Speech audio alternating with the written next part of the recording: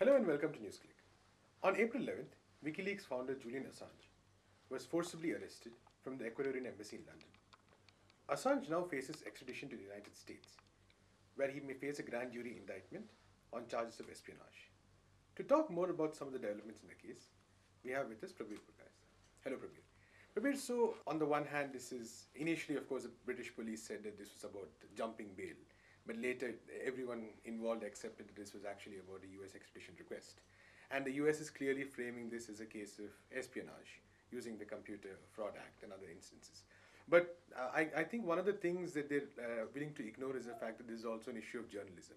And this is something that needs to be discussed in some length. So could you talk a bit about this? First is let's look about where the legal case is. We have to see, as we have discussed today with Renata earlier, that the case is not going to be that simple. Even if the US wants to get him back to the US, get him to the US, in fact, correctly, or the UK wants to hand him over. There is going to be a legal issue over there. There's going to be proceedings. We'll see what is the extent or how it will actually happen, what is going to take place. The second issue that you were raising, that is it that apart from the issue of press freedom, the second issue that we are talking about is what is the charge that has been framed. And you were saying that it is basically espionage versus computer fraud, etc., etc. Now, it's linked really to the question that you're raising about press freedom. Did he conspire to hack into quote-unquote US secret documents, or did he accept what the whistleblower, in this case Chelsea Manning, was willing to hand over to Wikileaks, the documents which were there in the US government confidential repository, whatever.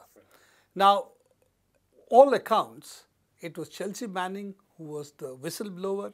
She was the one who had access, and she is the one who handed over these documents to Wikileaks for publication. Did the publication serve public good? Yes. It showed clear instances of war crimes, even clear videos which show how journalists were shot down on the ground. It shows civilians being killed, and a wealth of documents, how different countries' laws were violated and how war crimes were committed by US troops both in Iraq as well as in Afghanistan. So this were nobody is questioning that this served a public purpose, which was war crimes or crimes against the people of different parts of the world. So the question that arises, should the what would be called the press freedoms be extended to WikiLeaks? And there's been a whole argument saying that, well, you know, it's really not press because it is not print, it is not television. We know that if that is an argument, then a number of newspapers which are folded up today and only have a digital presence would also be considered as not press. That's not the argument anybody is giving. So digital platforms as press is now widely accepted. There is no argument that if you are a media organization, what form you practice your media presence, whether it should be print, television, or it should be digital platforms, that's really not the issue. The issue is, are you really performing the traditional function of press, of informing the people of what's the news and what is the wrongdoing of those in power? And if we take that into account, WikiLeaks certainly performed that role, and therefore the argument that WikiLeaks is not press is a completely spurious one. Right. So I think it's a new form of journalism which WikiLeaks has really brought about. It started with exposure of corruption.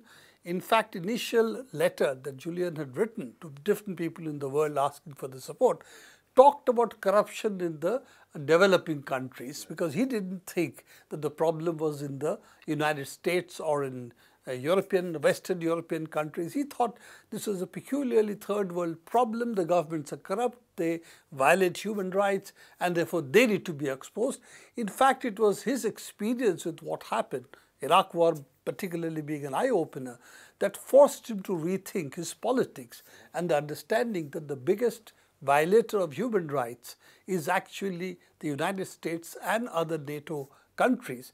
And the fact that a lot of these crimes happen in quote unquote third world countries or developing countries is because of the, shall we say, the direct interests of the US and the US big corporations or Western European big corporations. Therefore, this is not a case of corruption of just simply third world dictators enriching themselves, but it's a far bigger issue than that. And picking up on one of the points you said in terms of a new model of journalism. So what Julian Assange and Wikileaks actually brought was the possibility that information, even raw information, could actually be used as a weapon by people who hitherto had absolutely no access to it. And that has actually in some senses created a revolution, because after that Snowden came with his own bit of information, and there have been many such instances across the world. It's not really a bit, it's a huge cache of information out of which we don't know how much we have seen and how much we have still to see. You know, there are I think two major issues or changes. I would hesitate to use the word revolution because a much misused word, which WikiLeaks really brings in.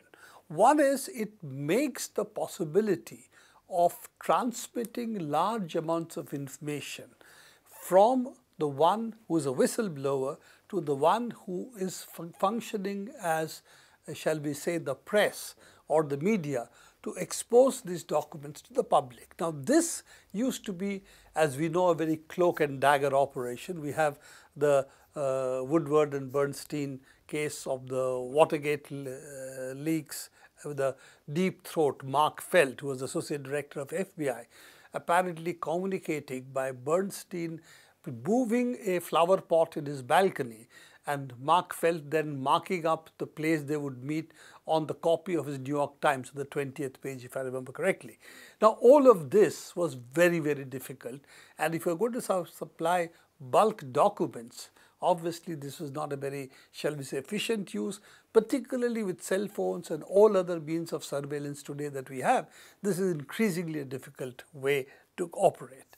So what Julian did, because he was a very high-end programming person, he created the mechanism by which whistleblowers could transfer documents to WikiLeaks without actually WikiLeaks knowing about who the supplier of the information was.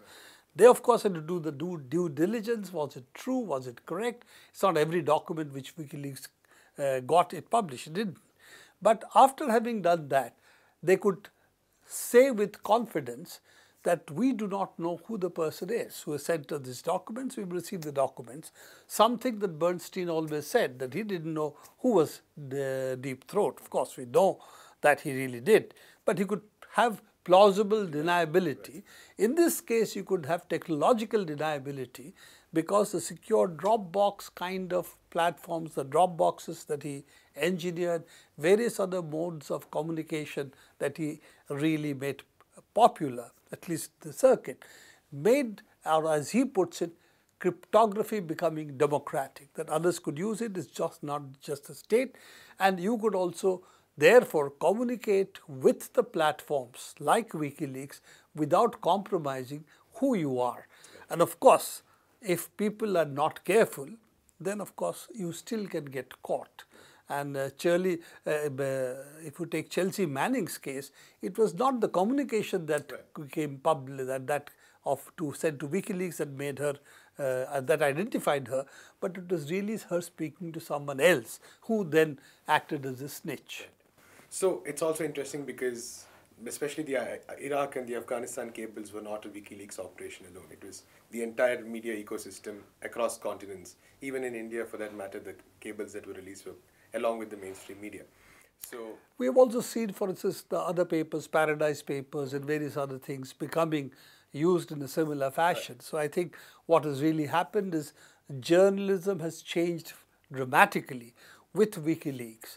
But this is something which, is people are unwilling to admit, because, shall we say, they don't like Julian Assange or what he was doing, or if you're a Democrat in the United States, you believe Assange helped Trump win and so on.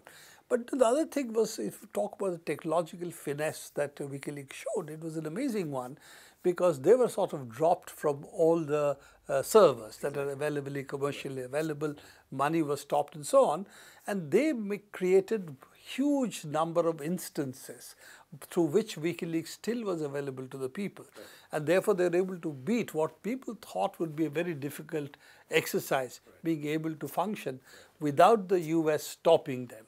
So all the attempts that US made to stop them, actually they could not help, they could really stop it because of the technical finesse or the technical capability the WikiLeaks had or Julian had.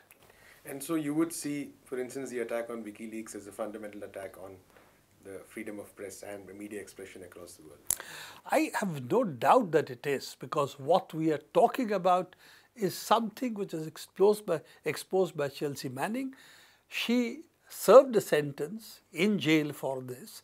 If anybody can be accused by the United States of having breached their security, it was Chelsea Manning. She was a whistleblower and she was punished for this, and that could be argued was the only person the government can hold responsible. Can the press be held responsible for publishing it? I think the answer is clear. If that was so, Washington Post, New York Times, Guardian, all of them should also be put to jail. Why is it that only WikiLeaks? What's the specific crime that WikiLeaks has committed, which Washington Post, New York Times or a Guardian hasn't? Right. And Washington Post, as you know, was the Watergate case. Right. So why is it that we are saying, well, that was different, but this is not? Right. After all, you are talking of crimes committed by the US in Iraq and Afghanistan, and these are war crimes. Thank you, Prabir. That's all we have time for today. Keep watching Newsclick.